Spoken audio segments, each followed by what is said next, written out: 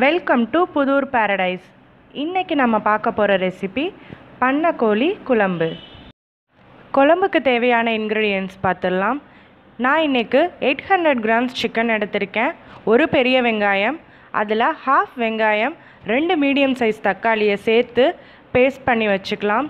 தேவையான அளவு எண்ணெய், தேவையான அளவு உப்பு, வெங்காயம், 3 உருளைக்கிழங்கை கட் பண்ணி வச்சுருக்கேன், 4 டேபிள் ஸ்பூன் இஞ்சி பூண்டு பேஸ்ட், கொத்தமல்லி, கருவேப்பிலை, பச்சை மிளகா, மிளகாத்தூள் 2 ஸ்பூன், கறி மசாலா பவுடர் 4 டேபிள் ஸ்பூன்.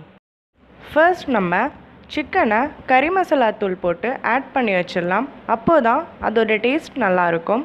அதுக்கு தேவையான அளவு உப்பு, 4 டேபிள் ஸ்பூன் கறி மசாலா பவுடர், வெங்காயம் தக்காளி அரைச்ச பேஸ்ட், இஞ்சி பூண்டு பேஸ்ட் 2 டேபிள் ஸ்பூன் போட்டு நல்லா சிக்கனோட மிக்ஸ் பண்ணி வச்சிடலாம்.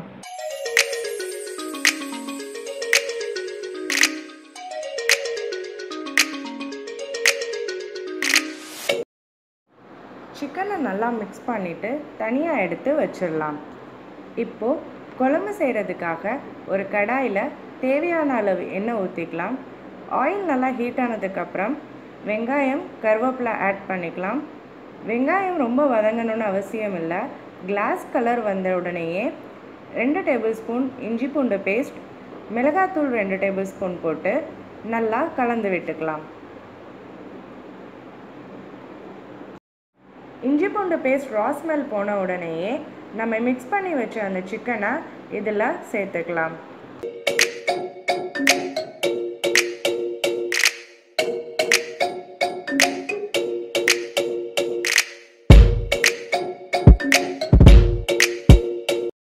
சிக்கன் நல்லா மசாலா கூட மர்ஜ் ஆகிறதுக்காக 5 மினிட்ஸ் மூடி போட்டு குக் பண்ணிக்கலாம்.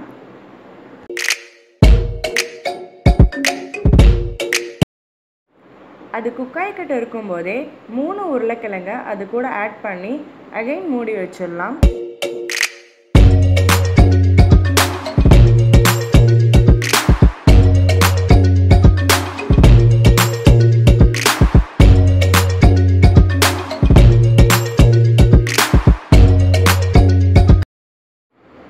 மினிட்ஸ்க்கு அப்புறம் ஆயிலெலாம் நல்லா செப்பரேட் ஆகி வந்துடுச்சு.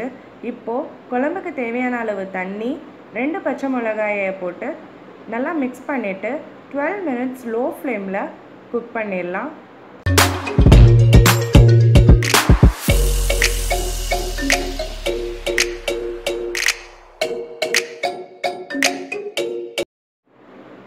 மினிட்ஸ்க்கு அப்புறம் நல்லா சிக்கன் குக் ஆகிடுச்சு. இப்போது கொத்தமல்லி போட்டு ஸ்டவ் ஆஃப் பண்ணிடலாம்.